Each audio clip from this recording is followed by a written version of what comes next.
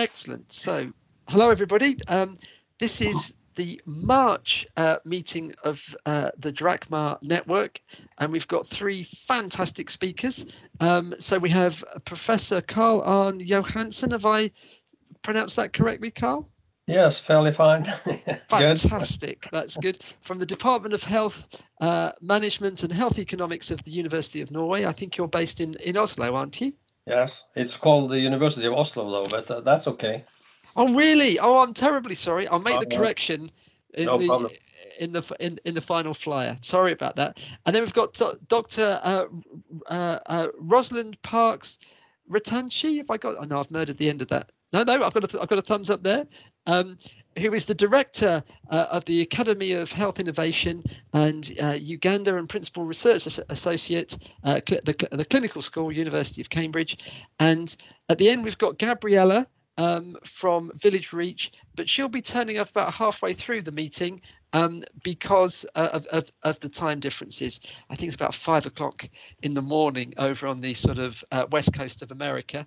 And something to note for all of the participants, we're going to move the meeting to a little bit in the afternoon, about 3 o'clock in the following meetings, because we want to catch more of those folks from the west coast of America. Good. So I'm now going to come off this screen now, and then I'm going to hand it over, if that's okay, to your good self, Karl. So if you want to grab the control.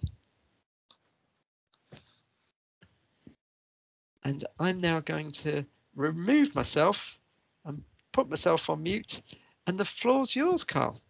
Thank you very much. Can you see my first slide? We can see it. It looks fantastic. Excellent.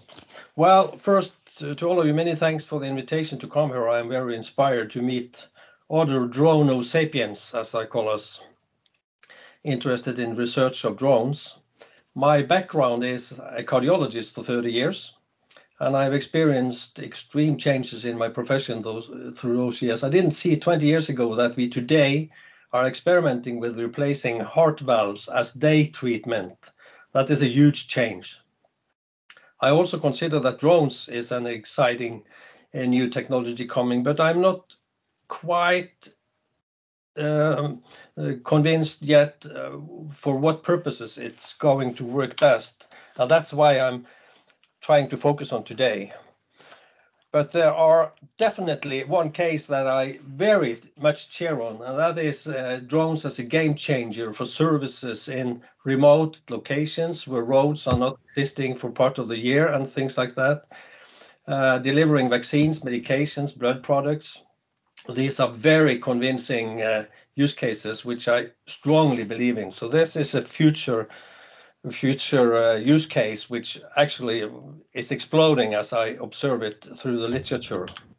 In Oslo, I have asked the question, why drones? Is this a change for our system, or is it just a cool game? I am skeptic to those saying that this will revolutionize healthcare in modern system. I don't think so. I usually then respond, if I ask a patient, how cool do you think it is that we save 1 hour with drone transport if you still have to wait 90 days for your first appointment with the hospital? And we have not been discussing what can happen in the air over time, right? If many providers of drone services are going to enter our airspace, that will be a challenge.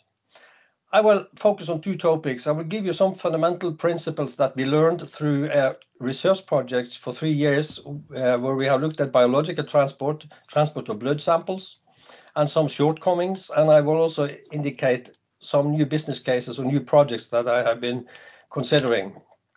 Last week, I published a paper in drones where I focused on time savings and cost competitiveness of drone transport of blood samples compared to ground transport, current ground transport, because that is a big focus in Norway, actually. And this was based on 2 models. One model at Oslo University Hospital, which I call an inner city hospital. You can see you see that I point on the screen? Oh? Yep, it looks, yep, yeah. I can see that perfectly. Yeah. And our 4 hospitals of Oslo University is located here in the middle of Oslo. We have 4 institutions. There's the National Hospital doing the most advanced treatment, for example, also transplantations. We have a very advanced cancer hospital. We have the Ullevål University Hospital, which is the biggest unit, and we are building a new hospital at Aker University Hospital. Now this illustrates the ground distances of 5.6 kilometers, one 4.2, and the straight line Euclidean distances between these. Of course, straight lines for this kind of flight in Oslo is not realistic because there are many things that will restrict us for how we can fly in this area. I come back to that one. I have combined this with a district model, and this is the southern part of Norway, and this is the Innlandet county, which has about 400,000 inhabitants. And I have used we have visited many of the district centers here. I've used two models. It's a Dombås Medical Center, which has a Euclidean distance of 186 with 3 hours 40 minutes standard driving time, and another center which is called Tynset Hospital with 160 kilometers. These are pretty similar, but not equal, of course, but with 1 hour shorter transport. And the payload need for transport is 4 times higher than at Tynset than at Dombås. I chose these 3 locations, Oslo, Dombås, and Tynset, to try to explore different principles and different characteristics that we have to consider. And one of my questions is, how do we assess a given amount of time in this setting? Right? If you are transporting vaccines to an island out in the sea, that's the most important to get the vaccines out there. But we are studying if drones are competitive with ground transport. And how do I assess 30 minutes for 100 samples versus 30 minutes for 10 samples, and saving 10 minutes in a 15-minute route or not 10 minutes in a 90-minute route? That's the principal questions we have been looking at, because that's relevant for inner city and district routes. And I will then try to use scientific cost-benefit analysis in parallel to what we do when we have new medications or new technology for patient treatment. Then we have to deliver better treatment results for same cost or lower cost, or if the cost is going up, we have to document that the benefit is increasing more than the cost. And I will present you with one of the main conclusions we have done. You will not make a living by flying routine blood samples for our hospital. That's too short distances. So we have scrapped that. We will not consider that for our hospital as so. And one of the things that is coming in full scale now, that's point of care. We get analysis. We get more equipment enabling doing blood tests and analysis bedside. We also will have such equipment in patients' home. So therefore, I predict that the volume that we are looking at today for possible drone transport, that will decrease over time. But I still strongly believe that healthcare is a very powerful market, which interests me a lot. But I usually say that the sky is not the limit, it is our head. The drones will fly, but will our minds. So I'm very interested in see how do we plan and how do we consider these solutions. And now I'll try to explain to you a very important perspective from the clinical angle, which is as a cardiologist for 30 years, that's what interests me. Consider that you are working at one of these medical centers in this district model from 8 to 4, 8 morning, 8 to 4 p.m., 8-hour day. The patients are coming from 8 o'clock and you take samples from these patients, and at one time there will come a car or maybe a drone to transport these to the laboratory. Assume that the car transport takes 120 minutes and the drone 60 minutes, just for simplicity. I assume that if you are planning one trip, you would do that by end of day to get all your samples transported. The sample you took 8 o'clock in the morning would then have stayed 8 hours in your refrigerator before it's going to transport. The last one, theoretically, 0 minutes or 1 minute. But the average waiting time in this batch, which is going to the car or the drone, will be 240 minutes. And if the transport by car is 120 and this waiting time is 240, then you will have 360 total transport time by ground. But by ground and by drone, you will have 1 hour shorter. But this is only 17% of the original or the current time. And I ask, are we willing to pay for that? We don't know what we will have to pay. Then you could say, well, I will increase to 2 trips one at noon and one at end of day. Then you can see that you will half this time, but you still only get 24% gain compared to the current ground transport, but you have doubled your costs. You could also try 4 trips, and then you will reach 33% of relative time savings, but you will have 4 times as much cost per sample, right? Because you now have 4 trips. And this figure illustrates a very important significance of routing frequencies. At the x-axis here, I have taken the time between routings and divided it by the ground time. So in my case, it was 120 minutes with the car. So 10% wait time on ground. That should mean that you have one routing every 12 minutes. And 100% that will be one routing, right? So if you have 50%, that means that you have 1 hour routings. And I've done the same with the drone time. So if you have a drone that can fly this on 12 minutes, which is not realistic because there are not that fast drones today, but figure out that you have like, it can fly in 30 minutes instead of 60. Then you can see that the relative time gain here, percent time gain of drone versus ground, are not extremely high with hourly routes and a drone time of 50% of the ground time. You will have like 40% gain. Maybe that's interesting, maybe not. That depends on what you're going to transport. This is illustrating the drone speed, which is a key in the 2 district routings. This is minutes between flights, and this is the drone speed from 60 to 200 kilometers per hour. And here you see that if you have 1 transport per day at end of day, you with the fastest drone, you will save 26% in this routing of current ground transport. In this model, which has a longer driving time, you will save 34%.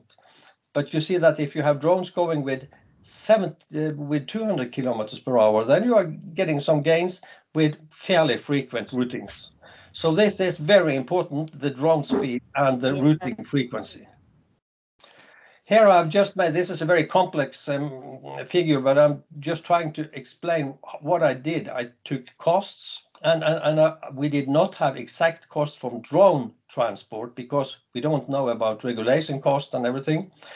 I used the ground costs, which I have analyzed very detailed, and call that allowable costs for the drones, assuming that the drone cost per minute will be the same as car cost, right? And this, for example, shows that this is one route in the Dombos model using 60 kilometers drone up to 200 ground. And we can see that increasing this drone speed reduces the cost per gain, time gain, and sample volume. However, if you want to use 8 trips per day, the sample volume is 1/8 per trip, and then you have considerably higher cost per volume and time gain. But of course, increasing the drone speed increases your time gain, reduces your cost. And then I will compare these models and have some discussion about how we should plan such district routes. We have to take into account the percent gain and the sample volume, the payload. The more trips, the lower payload, the higher cost. This is data from the OS model, the inner city model, where we analyze driving times every 5 minutes through all year, because we have some idea that that was varying very much. This was the previous model where we have cars visiting all 4 hospitals in a sort of round trip. And you know that if there was a delay on the second stop, that delay was carried over to the next stops. We changed that to a hub model where we had cars going back and forth between one hospital, back and forth, and connecting with the others. And then we could reduce the current driving time considerably. But we can see that in the afternoons and in the mornings, there are some delays.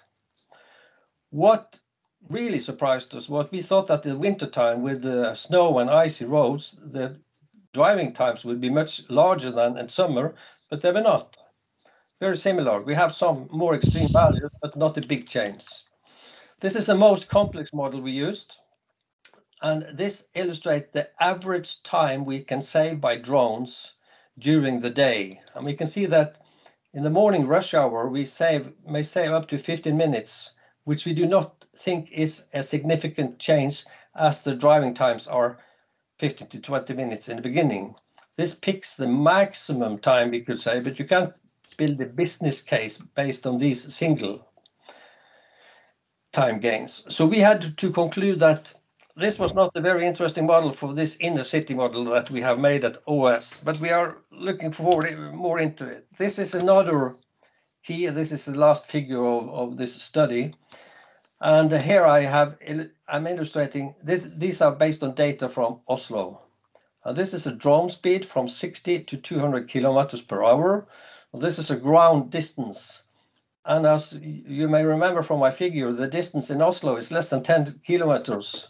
And then you can see that even with the fastest drones here, you would not have a large time gain because of the short flight distance. And we also think that 200 kilometers per hour is not very interesting for the 3 kilometers flight path, because you will use a lot of energy to get the drone up in full speed, which is, it would probably arrive before it reaches 200 kilometers. So we assume that 120 kilometers maybe would be in a city velocity. We don't know. That will come later on. One of the serious limitations is that we have to forget linear trajectories. We have simulated and estimated straight lines. That's not actually because that's not realistic, because we have residential areas and we have other traffic, airspace control. We must remember that these are unmanned drones, which would have to be steered remotely. That will impact how we can fly the routes every day, which will change the time. And we have also learned a lot about wind and how that would change our path. We had the Norwegian Meteorological Institute in our research project, and they deliver flight weather forecast for most of the air traffic in Europe. And they have made models which are very detailed. This shows that around one of the high buildings, you have a lot of turbulence and stronger wind than you think you have, which you have to consider when you are coming close to these buildings. This is the footprint of the National Hospital, and they have made models down to 15 centimeter resolution. And the brown spots here is no wind. We wanted to have a drone landing place here close to our laboratory, but this wind around this area may change very fast. And that, of course, would then change our flight path into the hospital. So these are very complicated topics in a city and with a lot of buildings. Now I will suggest to you two business models. I will use 5 more minutes. Is that okay, Paul? Yep, 5 minutes would be fantastic.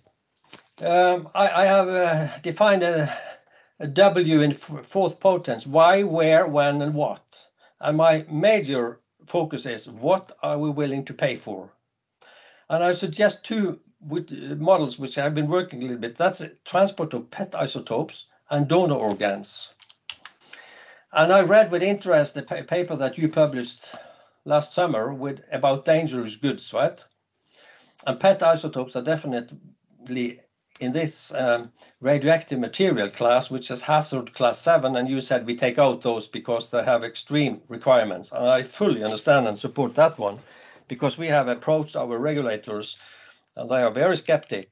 But the interesting part is that this would have to be very, very robust drones, and probably of the weight of 6 and 8 kilograms, which would be very interesting. Can we finance this in part, at least in part, with this transport? Maybe. I'm illustrating the half time for the 18 fluoride isotope, which is 110 minutes. And we have a cyclotron at Oslo University Hospital delivering such PET isotopes to most of the eastern part of Norway. In Inland, which I show the model, the district model from, they have a PET bus which serves 5 different locations there per week. And the day it is at Lillehammer, we use 140 minutes to drive there. And if you want then 5 doses in Lillehammer, you have to start with 14 doses because the activity is decaying as you drive, right? And the cheapest ones, the cheapest isotopes would cost you 7,000 euro for 14 doses. The most expensive 140,000 euro. If you could use a drone flying straight line as we have to use now, you could save 7 doses. So I would be willing to pay you something between 3,500 and 7,000 euro if you could do this better than the car. And we are currently planning a new cyclotron which costs 12 million euro because it's very expensive. So that is a possible use case where we actually are very willing to pay. I have checked this. We have had a lot of dialogue with our cyclotron capacity center, and that's interesting. Then it's about donor organs. I have read some papers saying that we lose kidneys because we can't use civil air traffic and get them to the destination within 24 hours. Well, I would start fixing that next week instead of waiting for drones, though. But here also is a potential for cost savings. And I'll show you how this looks in Norway because I have a close cooperation with our transportation team. We have transportations in Oslo, and if we are going to harvest organs in the northern part of Norway, that's a flight distance of London-Rome approximately. And maybe you know about something called ischemic time. How long time can it take from we harvest the organ to we have to implant it? And for heart and lung, it's very short time. So I presented to our transportation team 1 year ago, maybe you could use drones for the last mile, but they said, no, that's not interesting because they always plan the tours for harvesting organs in the way that they return to Oslo in the afternoon where there's no traffic on the roads. So they use 20 minutes from the airport to the hospital. Of course, this would not work in London or New York because I guess you have more evening traffic than we have in Oslo. But it's a very interesting perspective that how you plan influence how profitable such a service would be. We have several transplantation teams, and those guys have to go to the hospital to harvest the organs. And when they have taken them out, then time is critical. But we actually pay 1.2 million per year just to have an airplane standing at Oslo airport ready. It is only used for this purpose. We pay 4,000 euro per hour, and if we include both flight time to the destination where we harvest and the time harvesting time and transport back, that's quite some money. And now my transportation team is very interested in looking at, can we have cost savings if we could use drones to get the organs from the location where they are harvested and to Oslo? Then they could take ordinary civil airplanes and save a lot of money.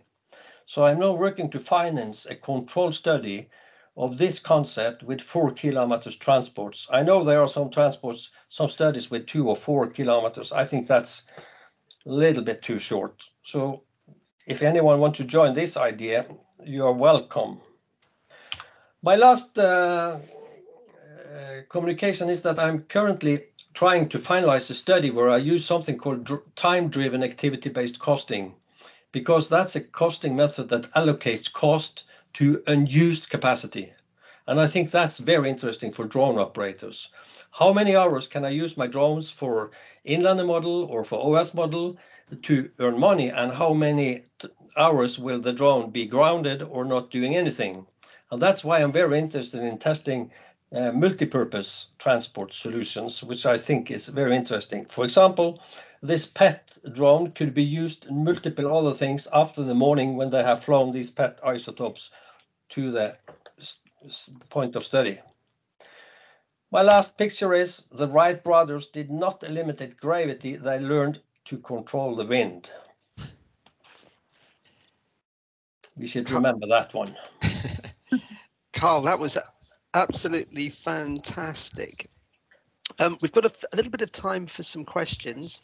I've got, is it Utam from the Nepal Flying Labs? Would you like to ask your question?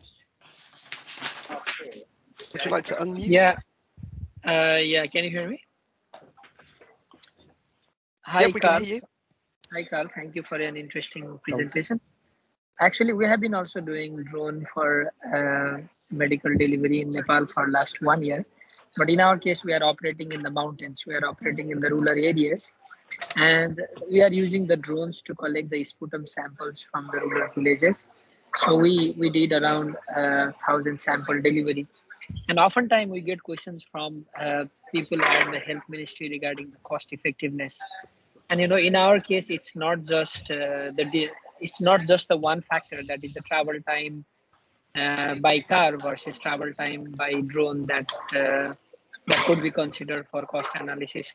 So could you please, based on your experience, could you please suggest what parameters do you think needs to be considered while working in a remote context and also in a developing context? Because government think it's very expensive. That's my first question.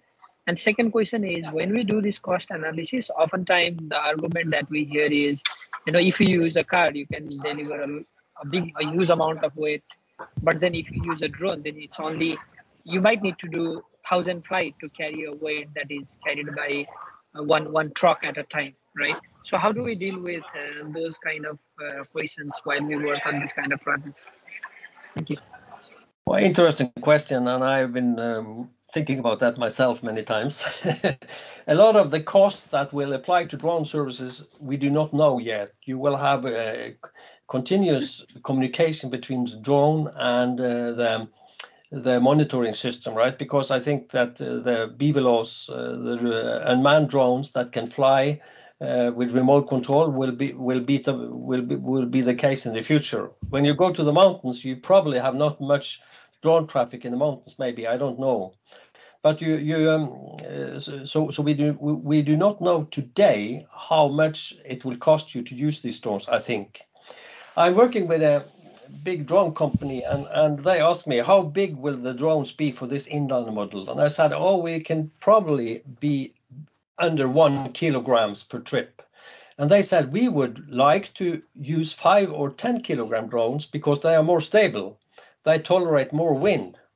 And it is not proportionally more expensive with the bigger drones than the smaller drones. And there are also drones that are gasoline fueled, which they have drones that can lift 200 kilograms. So it depends on how many trips you have, right? If you could do all of your transport with one trip, there are probably big enough drones that could fix that for you. But I think this development is coming. I think the cost of these future drones is not easy to predict. It will cost more to build more robust, complex drones, but this will be at least counteracted by the fact that technology is continuously getting cheaper, right? So what that function will be in the future, I don't know. So we have based ourselves on how can drones compare to the current ground transports, and I've mapped that into every hour of driver cost, extra salary for evening cost and things like that. So we have very detailed cost models for the ground transport. And I said, if you can fix it with drones cheaper than this one, start tomorrow. Fantastic. I thought the discussion was excellent, but I've got an eye on the time here. So perhaps can we sort of interrupt the sort of questions around Karl's presentation, and if we have some time at the end, we'll come back and then pick up a few of the other points. But thank you very much, Karl. And now I think we've got Ross. So Karl, if you could stop sharing your screen, that would be great.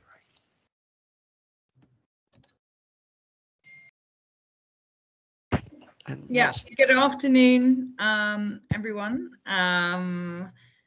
Okay, I seem to have too many PowerPoints open. Hang on just a sec.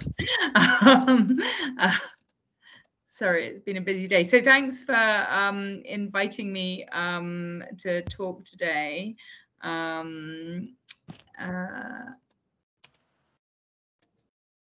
think if I do this, there we go. Can you see my presentation now? Yep, that looks brilliant. Okay. And can you hear me? We can.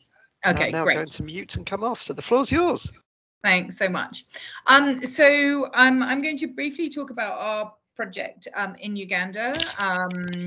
which was originally or is really meant to be a use of multiple technologies to overcome geographical problems we have in delivering care. But the first step of this project is really looking at unmanned air vehicles for antiretroviral therapy, which is drug treatment for HIV and for medical samples. So the purpose of our project is really to undertake a research project to assess feasibility and acceptability of medical drones for ART delivery, and more recently added on sample delivery due to COVID-related changes in the area. And what's slightly different about our project is that we're actually trying to deliver our drugs directly to the patient, as well as supporting health centre needs, but it's not really facility to facility transport. This is trying to attempt to do something different, which is facility to patient transport, and I'll explain why shortly. So, I mean, I don't really need to tell this group this, but this is slides for other colleagues, but just specifically in Uganda, we do have parts of the country that are very expensive and difficult to travel to. For example, boat travel in Lake Victoria is incredibly expensive, and outreach, including some nurses, to a remote island within Lake Victoria can, all costs considered, can, cost up to $150, $200 to run an outreach service to a remote island. We obviously have, again, as you guys know, certain medical products and diagnostics that should be just in time, but we also have very mobile populations. So fishermen will move where the fish are, not where their medication or where the health services are. And refugees obviously sometimes don't have a say in where they're going to move to at short notice. So we do have, these big populations. We have a very large fishing population in Uganda, and we also have over 1 million refugees in the country as well. So we've chosen a couple of geographical areas, and I'll show you where these are on the map. But these pictures are from those areas which, kind of try to show the sort of issues we have in getting medical supplies to individuals. Even when you manage to get the supplies on a boat, you may have to put it on a bicycle or walk with it into the interior of some of the islands because they have limited infrastructure. The islands may not have roads on the inside of them. And up in the north of the country, what you're seeing in the top right-hand picture is the River Nile. Ros, yeah, sorry to be rude. Your slides aren't advancing. I think you. Oh, yeah. Hang on. Okay, they're advancing. Hang on, let me stop a minute. I'm so sorry. Let me try. I think the commentary was brilliant, but you are now starting to refer to specific pictures. Yeah, so let me okay. When I do that, can you see the slides? Yep, we're on slide 4 now. Okay, great. Yeah, so on the left-hand side is the island population. The right-hand side, this top picture is the River Nile, and this is our team waiting to cross the Nile on a kind of flatbed ferry. And a usual picture of us trying to traverse some pretty muddy, nasty road with our vehicle to get supplies to people. So I'm sure this is completely normal for everybody on the call, but this slide is an attempt to show the kind of complexity of putting together a project like this. And I won't dwell on it, but it's, shows the different pillars that we have split things into to be able to do the work. And really, we've got different sets, different teams leading these different sections, from coordination and stakeholder engagement, the approval yes, is it still not? Yeah, I think it's number 5 you're after now, I think. Okay, it seems to be when I go to presentation mode. So perhaps let me just keep it in editing the mode. normal mode, and then so you can see this one. Yep, we can see number 5. Yep. Yeah. Okay.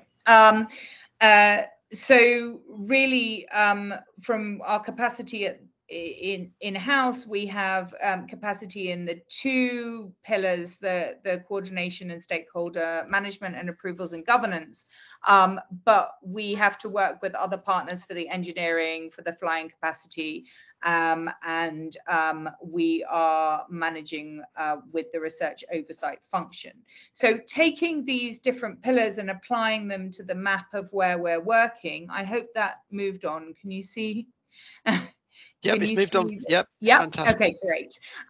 So applying that to where we're working, we have these two different projects. In the Western Isle, in the north of the country, we are doing some COVID sample transport, and in Kalangala, which is the island districts in Lake Victoria, we're doing HIV medication transport. So we have our drones team who are supported by our funding partners, UNCDF and Janssen Global Public Health.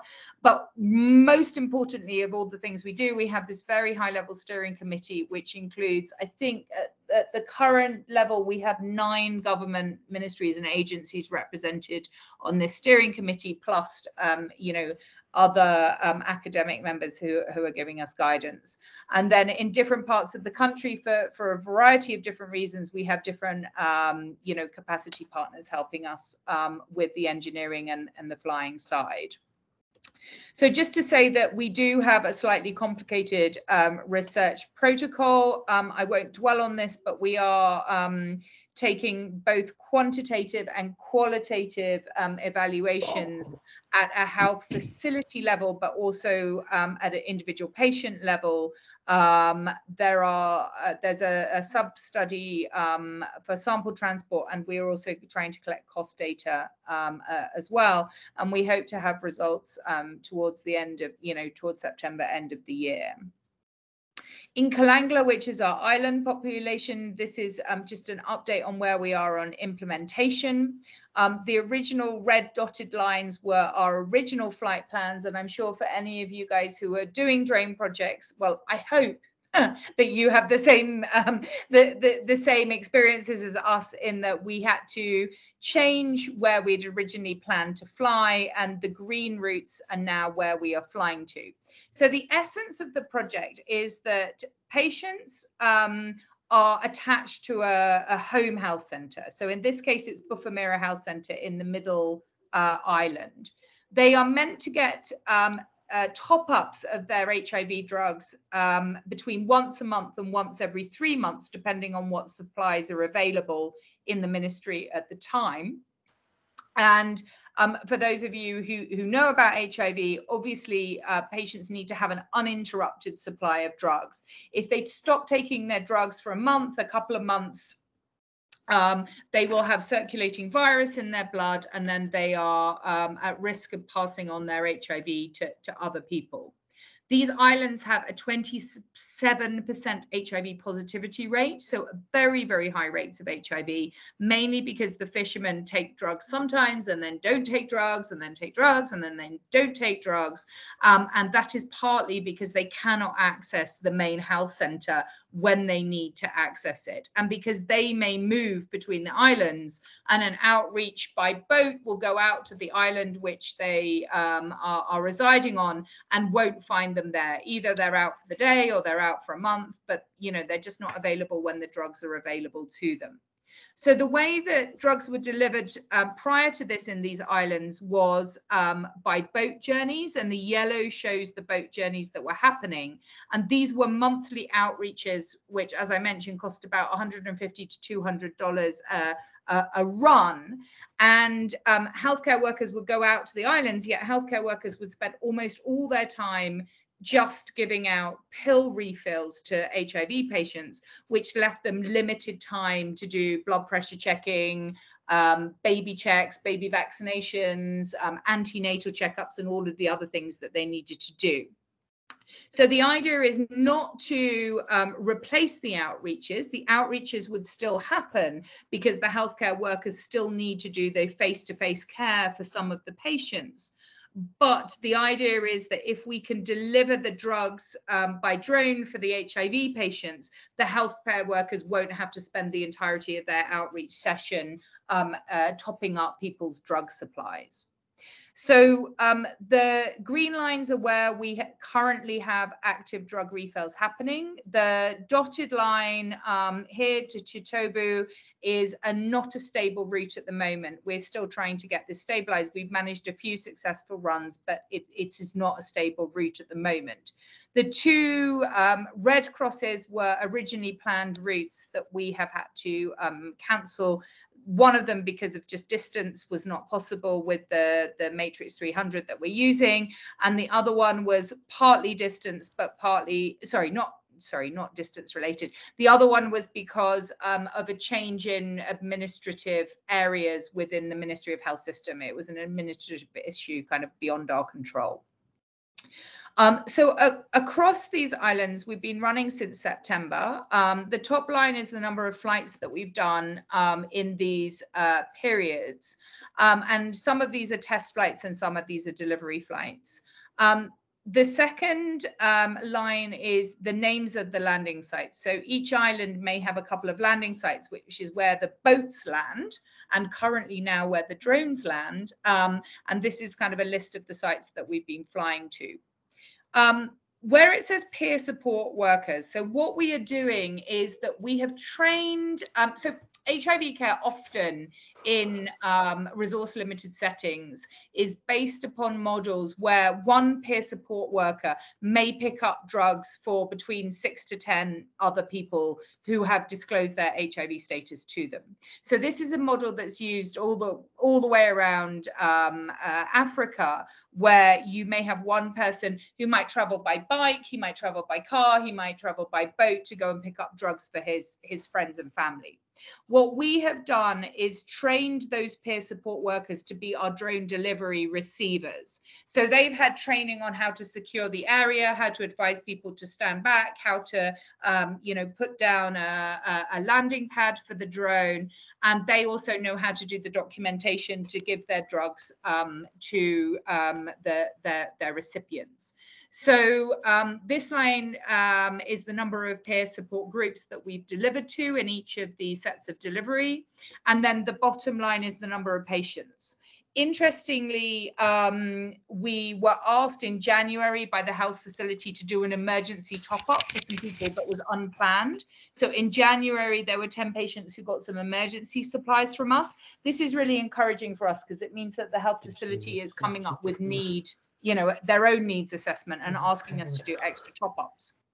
And in November, what we were doing was testing, moving some gonorrhea samples as a validation study to make sure that those samples could be grown, the gonorrhea could be grown after it had flown by drone and by land, so that we could look at the viability of fresh microbiology samples should we want to move those in the drone.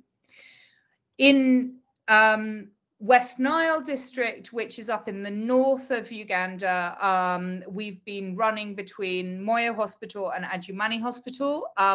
What looks like a green line in the middle is actually the Nile that was on the earlier photo. This is a very rocky, very difficult route that, even though it's only about 35 kilometers, it tends to take up to 4 hours to transverse because of the ferry journey and because of the rocky route. We've tested a couple of drones in this area, both the VTOL and the multi-rotor. And so far, we've flown 642 COVID PCR samples with a validation study, again, to check the sample test results are good, whether they're flown in the drone or taken by car and by boat. So, we couldn't do this without our partnerships. I think I showed that in the partnership slide. This is just a snapshot of all of the partners that we're working with, which kind of shows the complexity of getting this kind of project up and running in our environment, which I'm sure some of the other colleagues on the call have experienced as well.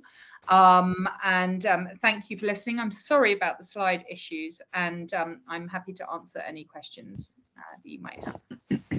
Ross, that was absolutely fantastic. We are a little bit pushed for time, and as luck would have it, the next speaker has asked a cracking question. So can we restrict the questions to one? And Gabriella, would you like to reveal yourself and ask your question? Yes, definitely. Thanks, Ross. This is great. How about for Bufamira? Do they have any supply issues, or is their supply pretty well in stock for those outreach activities? Yeah, so that's a good question. So what we've ended up doing sometimes is, and I think that this is what happened in the January emergency supply runs, is they do sometimes have supply chain issues. And when they have supply chain issues, I mean, we're mainly looking at ART drugs. When they have supply chain issues, we have had to do extra top-up runs. So we would normally supply 3 months of drug in the drone. In those situations, we've had to do a month and then, you know, see how we can sort them out and wait till they get 3 months deliveries. The district are very, very keen that we do facility to facility supply chain work. We have done a baseline survey on this to put our use case together. And I think, you know, as we look to whether this is a sustainable option, I think, you know, our previous speaker was talking about what do you do when the drone has downtime. We've been having lots of conversations this amongst ourselves, and we are probably going to have to come up with multiple use cases for the drone, which includes facility to facility top-ups, as well as facility to patient deliveries. And we're hoping that also we can start to think about whether we can do simple diagnostic tests back to the health facility. So, for example, what I'd really like to try out next is sending out the drugs to the HIV patients to the drone, and then the peer support worker doing a finger prick for a dry blood spot for viral load, those being put back in the drone and coming back to the thing. So we're also doing kind of monitoring of their health condition as well as delivering their drugs. That would be, you know, great. We always joke about the fact that if we're not careful, the drone will be used for fish later on in the day. The fishermen are quite keen to get fish across different islands, so we may end up with fish in the afternoon and medical supplies in the mornings. But yeah, I think we're going to have to make this viable. We're going to have to think about multiple different use cases for the same machine. Thanks, Gabriella. That's actually a really good segue into my presentation, because I mean, I will just say, like, before I even start on mine, you have to, like, this is one of, in Village Reach's opinions, one of our really big downfalls that we are not thinking strategically enough about as an ecosystem in the drone industry, is that multi-sectorial, even beyond the health sector, multi-parallel supply chain is never going to work from a commercial viability perspective in low and middle income countries, at least. High income countries, maybe that's another story. But I will push everybody on this call, start thinking about that early and often, because it really is one of our big downfalls. But that's getting into a little bit of a different thing. But thanks everybody. My name's Gabriella Ailstock. I'm from Village Reach, and I'm going to be talking today. I'm going to do like a quick breezy presentation about our work in Equateur Province, DRC. So quick introduction to Village Reach. We are a international global health organization with offices in Malawi, Mozambique, DRC, and in the US. And we, one of our solutions is Drones for Health. And so the objective of our Drones for Health program is to generate evidence on the supply chain benefits, cost, and cost effectiveness of drone technology in low and middle income countries, and to accelerate the strategic introduction of drones into health systems and the evidence-based introduction of drones into health systems. So we've been working in this space since 2016, and we're currently operating routine drone delivery networks in Malawi and in DRC, serving over 50 health facilities across both of the countries. And we're going to be starting flights in Mozambique in next month. The drones just arrived in Mozambique yesterday, which is very exciting. But today I'm going to be really focusing on our DRC drone network, which is our longest standing network. This is a partnership between the Equateur Province Ministry of Health, Village Reach, and Swoop Aero to introduce drone transportation services into the hard to reach facilities in one province in DRC right now called Equateur province. And just for a little bit of context about Equateur, it is a very large province in the northwest of the country. It's over 100,000 kilometers squared, the entire province. Our drone network alone in the province, which is only serving a very tiny portion of it, now covers over 37,000 square kilometers. Just for a little context, Rwanda is 22,000 square kilometers for the entire country. So it's a huge province. We're covering huge distances. Our objectives of this work is really fourfold. We want to strengthen the enabling environment in DRC as a whole for drone use. We want to sustain routine drone delivery for immunization and other health products for a long period of time while building local capacity, generate evidence on supply chain performance, cost and cost effectiveness, and establish some mechanisms for scale up and sustainability throughout the country once we do generate that evidence and if the evidence is looking promising. So I'm going to really be focusing on our evaluation strategy and very specifically our cost and cost effectiveness evaluation. But this is the first robust evaluation of a two-way drone transport network that's happening over a long period of time and really a routine network. So we have three components to our evaluation. The first is a supply chain performance evaluation, which is a process and outcomes evaluation. It's not a health impact evaluation. And that's being led by the Kinshasa School of Public Health, UCLA, and Village Reach, and with some support from ID Insight, which is a very reputable consulting firm who's also doing the zipline evaluation in Ghana that's ongoing right now. We also are doing a supply chain cost evaluation, which is being led by a consulting firm called OpsMend and Village Reach, myself at Village Reach leading that portion. And then both of those results are going to lead into a cost effectiveness analysis. That's also being led by OpsMend and Village Reach. Oh, sorry, I have some transitions here. Timeline of our evaluation, we completed our baseline in November and December of 2020. We started flying in the last day of December in 2020, literally the 31st. So really January 2021 is when we started flying. We've been flying routinely since then. We did a midline in this year in January and February in 2021, and then we are going to be doing our end line in June or July of 2022. So we should have hopefully results out by the end of the summer here in the Northern Hemisphere, which is very exciting. And so the objectives of the cost and cost effectiveness evaluation, which is really my component, are threefold. It's really to identify the comprehensive, and I use that word very strategically, cost of introducing drones into the Equateur immunization supply chain. It's also to understand the short-term cost effectiveness of drone transportation compared to the traditional ground transportation, which in Equateur province, ground transportation is a combination of trucks, motorcycles, boats, motorized boats and non-motorized boats, and walking. And also to provide some insight into the value of other services that are being benefited from the drone transportation network beyond the immunization supply chain. So we are also transporting laboratory samples back from the facilities. We've transported PPE, other HIV medications, TB medications, really on an as-need basis or an on-demand basis. So trying to provide some more of a light touch insight into that, but really the focus of our evaluation really is on the supply chain costs for the immunization supply chain. So we have four foci of our evaluation. The first is a startup cost evaluation, and this is really, oh, my slides aren't moving either. No, you've stopped on like the evaluation strategy. Let me reshare.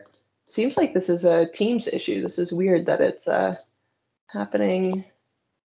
Makes me feel a lot better. Yeah. I'll also leave mine like this. How about this? Can you see now?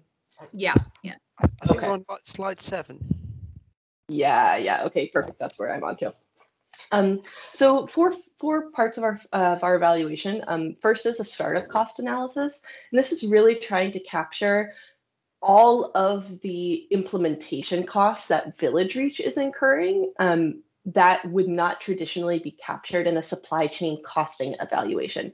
So this is things like community sensitization, stakeholder management, shipping and importation for the drones, training, all of those costs that are essential to introduce drones, but wouldn't be considered in the supply chain cost analysis.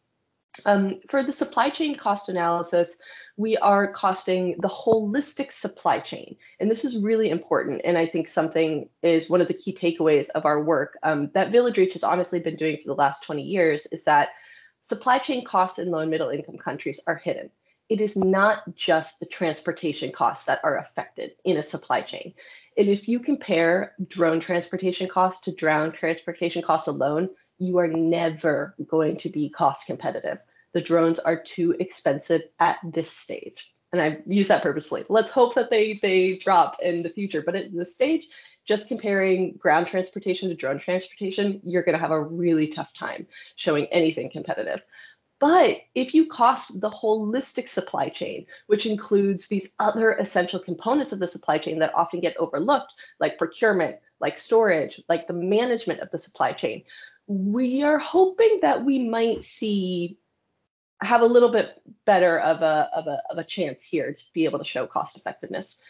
Probably not still by reducing costs. Actually, I know it's not going to be by reducing costs. We're hoping that for the cost effectiveness analysis, the next part, cost effectiveness can also be shown by dramatically increasing performance. So that's really where our hypothesis is right now, that we may be able to show cost effectiveness. We're not sure, by the significant performance increases of the supply chain. And then the final part is this non-vaccine transport service component, which is really just seeing how much of our costs are not being allocated to the immunization supply chain. So all of those drone trips that are either coming back empty or that are carrying laboratory samples or anything else like that, the cost of those trips is not being allocated to the immunization supply chain. So what are the other costs, and where do we have opportunities to potentially optimize those costs for other programs in the Ministry of Health, for other clients outside of the Ministry of Health? So that's that component. And I'll just really quickly tell you all the methodology that we're using for the supply chain costing. It's based on the USAID Deliver approach for costing public health supply chains. And this is a really robust methodology that's been used in many low and income countries for the past 10 years, where you collect a bottom-up costing approach, activity-based costing at all supply chain tiers. And for us, we're looking at the provincial level and also in these 4 supply chain functions of procurement, storage, transportation, and management. So I think that's again, I'll just repeat. It's really important, in our opinion, to cost all of these different supply chain functions and not just look at the transportation costs. I am at time, so let me just quickly show you a little bit of our baseline results. So we've only right now costed the traditional supply chain, so the land-based supply chain, and the total cost for those hard-to-reach facilities that we're reaching with the drone network is about $250,000 a year for the immunization supply chain. So that's kind of our baseline that we're working with. And then I'll quickly show you a little bit of our teaser data on our supply chain performance, because it's really impressive right now. Really, these are our key indicators that we're looking at. So vaccine availability in these hard to reach facilities for the last 3 months at baseline was 78%. With the drone transportation, it's actually slightly overstocked at the facilities, so availability can be over 100%. Stockouts have reduced to 0, which is really impressive. Over 50% of the facilities were taking more than 2 days to receive vaccines in our sample. That's now down to 0. Percentage of polio samples arriving on time has gone from 10% up to 52%. Again, it's not our primary focus of this evaluation. It's just kind of an exploratory indicator. So we aren't expecting to see, our target is not 100% here. And then you can see around the facilities that were overstocked, stocked according to plan, understocked, and completely stocked out has improved. So went from 34% of facilities that were stocked according to plan to 86% of facilities now. And then I'll just quickly run through a couple of key takeaways. So from our experience, really to understand the true cost and performance and reliability of these drone transportation networks, you have to be implementing for a long time, like more than 12 months in our experience now, just because it takes so long to scale up. It takes a long time to get into this routine system where the health system and the drone operations team is actually functioning at capacity and functioning well in this new supply chain strategy. It takes time, right? So to really assess the true cost of performance, you need a long time, a long window to look at this. Modeling only gets you so far. We all know that drone companies are notorious for not wanting to share costs. So really implementation is where it's at if you want to find these true costs. And the other big takeaway is when you're thinking about a cost effectiveness analysis or any economic evaluation in a health system is that drones are only a supply chain solution. There are so many other variables in the health system that contribute to health outcomes that it is really hard. And there is not a lot of published literature, strong published literature connecting supply chain interventions to health outcomes. So it's really hard to do a gold standard economic analysis on a supply chain intervention, measuring dailies or qualies as your unit of effectiveness. You can use some proxy health outcome indicators potentially, but still, if you're not operating for a long period of time, 2-3 years, even that is a bit of a stretch. So for us, for our cost effectiveness analysis, we're really focusing on our unit of effectiveness as being supply chain performance indicators and not health outcome indicators. So that's just a thing to note for the future. And then again, I've already talked about this. When evaluating costs, it's really important to understand the holistic costs and not just focus on transportation costs. So I don't need to be the dead horse on that one. So that was my super speed presentation. I'm happy to answer a few questions, or if anyone wants to connect afterwards, I'm happy to walk you through in a little bit more of a relaxed time frame. Thank you, Gabriella. That was really, really good. Yeah, I'm sorry for everybody. I think we're running about 10 minutes over time, but I think we'll all agree the 3 presentations have just been absolutely fantastic. Do we have any questions for Gabriella from the group? I mean, I just got a comment really. I think the bit about costing business as usual is really quite tricky, and I think it's worldwide. Trying to look at blood sampling costs in the UK, it's like looking at Al Capone's bookmaker. It's taxes, it's electives, it's emergencies, it's really hard to do. So trying to get those sort of silos of counting, I think, would be really important. I think Karl's got his hand up here. Karl, do you have a question? Yes, well, I just have a comment. This was a very interesting presentation, and I fully support you that the cost with drone solutions are extremely more expensive than any study have indicated. That's for sure, and I also support that you need long time experience. And flying drones, empty drones, is bad business. So we have also been intensely discussing what other services can we combine with, and hard to reach area for the medical system is also hard to reach for the postal systems, for example. So if we take something to the patient, they could probably take something the other way as well. So combining across sectors, that's the only way to success, I think. Very interesting. Yeah, definitely. And I think one more comment about that, which I have found really interesting, and kind of just thinking that Village Reach is doing even outside of this evaluation, is that there are so few drone companies operating right now, and they have so few clients, is that when you are hiring a drone company to transport for the health sector, they're applying all of their fixed costs to that single payer. And if we can work on increasing the market for drone services well beyond the health sector. We have a chance of having these companies get other clients and starting distributing those fixed costs, which are very high. There's very few variable costs for drone services. Distributing those fixed costs across multiple clients and hopefully reducing the cost for the health system at the end. But we're kind of using this health system as the Trojan horse for drone delivery in so many countries. And so we're kind of in this bad catch-22 around costs in that regard as well.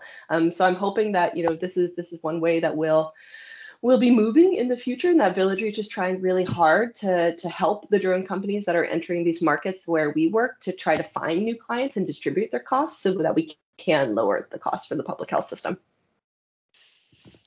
I think that's a really good point, isn't it? I don't know whether it's possible to combine inspection, environmental analysis. I think in the UK that could work quite nicely. Delivering medicines to distant communities, there's often a lot of wind power being generated. Could the drone itself, I know it sounds crazy, but monitor something on the trip back perhaps, and that could offset some of the costs. I think there was a comment from David. Whether David's still here, I think he raised his hand in the previous lecture. Is that David Gurin? Are you there, David? Hi, Paul. I don't know if you can hear me. I'm sorry, I'm driving now. Yeah, terrific presentations. I just wanted to connect. Hello, Gabo. Great to see you again. Rosalind, I just wanted to connect and just mention the experiences we had at the Lake Victoria Challenge for the African Drone Forum and World Bank in 2018. And I don't want to add anything to your extra presentation, just that we went through a whole lot of these pieces. So please reach out and discuss, anything that we can help you with. I was operations manager and safety manager for that delivery drone flying BVLOS event to Juma Island. So thanks again. Excellent presentations. I really appreciate it. Thanks for organising, Paul. Good. Thanks, David. Thank you. David, keep driving safely, but I think we need to twist your arm for a little presentation. You just revealed some great depth of knowledge and networking there. So don't be shocked by my request, and stay on the road. But I may ask you for a presentation in the future because that sounds really exciting. There's lots of learnings I think we can then transfer into our own work. Brilliant. Thank you, David. Oh, thank you. Good. So as predicted, we're about 10 minutes over, but I just want to thank all of the speakers because I think there've been some very powerful presentations. I think we're a little bit closer to trying to square some of the sort of economics and understanding some of the costs, but I don't think we're quite there yet. But we've got some ideas about how to attack some of these issues. I just want to remind everybody to encourage our friends on the West Coast. We're moving the time just a little bit, so we're going to be starting at 3 o'clock next month on Thursday, the 7th of April. And we will be finishing. I've now actually put in an extra half an hour because I think I'm trying to put in too much into an hour. So we'll have an hour and a half, and we're looking at UAV testing. How do we test flight safety and for healthcare drones and drones generally? And we have Alex Williamson from Cranfield University. He manages their unmanned aerial systems. And so, I've got a hand up here. Who is that? Is it Utam? Do you have a comment, Utam? Yes, I actually have a question. I had written it on the chat box, but then I thought it was missed. So can I ask it? Yeah, if people are prepared to just hang on for 5 minutes, if that's okay. Uh-huh. Yeah, who's it directed to, Utam? It's to Gabriella and other presenters. Okay. So, based on our experience in Nepal, the government often asks for, in a long term, who is going to pay for all the medical drone related services that we are providing? Because initially it's the donor money we are using, and then the donor is paying the money for the project, and after the project it has to be either paid by some of the government ministries or departments for its sustainability, right? So oftentimes we get this question, and also it's not just the cost of the drone and the pilot, but there are a lot of other costs, as we heard in the earlier presentation. So are there any examples or instances based on Gabriella and other works where the government is actually paying for the service and not just donor after the project? Yeah, thanks, Utam, and nice to speak with you. It's true. every instance that, from Village Reach's experience so far, the donors have been funding the market entry and the startup of these drone services. And I think that's for good reason, right? Like, we don't know if these services work. We don't know if they have any effect on supply chain performance, if they have any effect on health outcomes yet. There is literally no published evidence out there anywhere on this. We do not know the cost. There is no published evidence on the cost of operating at scale.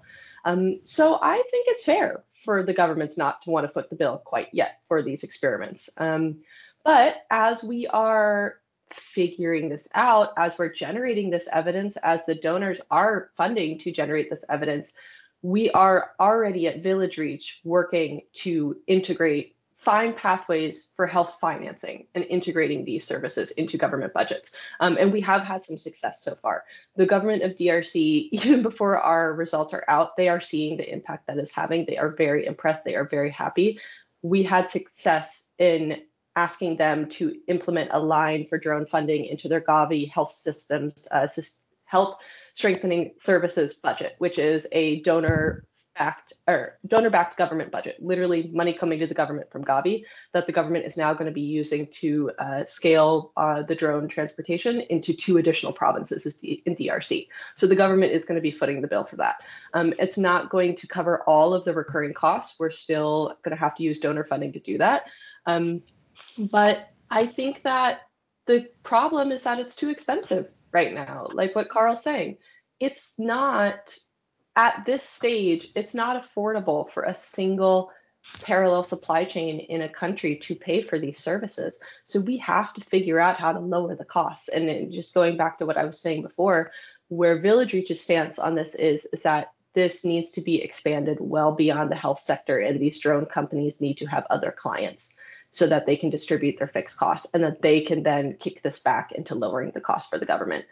So it's a bit of a long game, in our opinion, until we can get there. I think it's going to take a couple of years, but I also know that certain donors are really interested in helping fund that runway to get there because they do see the potential in this transformative technology. And they also want to make sure that the evidence is there, right, on the supply chain performance and costs. But I don't think that should mean that you don't start working these pathways for sustainable financing from the beginning, because health financing takes time, right? Government budget cycles are notoriously hard to get into. And so you have to start that from the beginning if you want to have those opportunities. You can't wait until that evidence is there. So it's a bit of a catch-22, but that's the approach that we've been taking. Good. So there's thank you, Gabriella. hope. If I have 1 minute, I have a follow-up question on that. Can I ask? May I? If it's quick, Utab, I've just got an eye on the clock actually. So fire it off. Quick. So Gabriella mentioned about if we could bring in private sector as well and not just focus on the medical side of things, but then also use the drone for other kind of delivery, then we might find some investment in the continuity of the project. But then one challenge is we spend a lot of time doing the community engagement and telling the people about the benefit of the technology, and then we operate for 3 months and then we disappear because the donor is not funding the second phase in many cases. So how do we manage the community expectation when we spend 1 year telling them about the benefit and then only implementing the project for a few months? So has there been any private sector partnerships that about where the project has been continued even after the donor support, so that you also manage the community expectations? I think Zipline is the only real winner here to be able to do that. And if I'm being perfectly honest, it's a nut that I haven't been able to crack about exactly how they've been able to.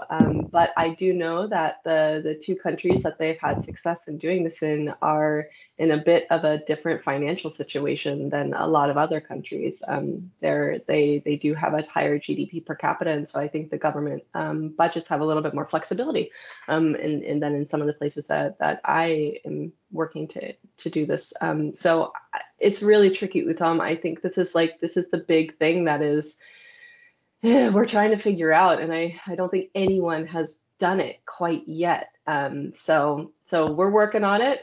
We're definitely wanting to share our experience. And I'd love to, hear from others offline if they have thoughts or ideas about this as well too. And yeah, let's connect offline as well, Utham.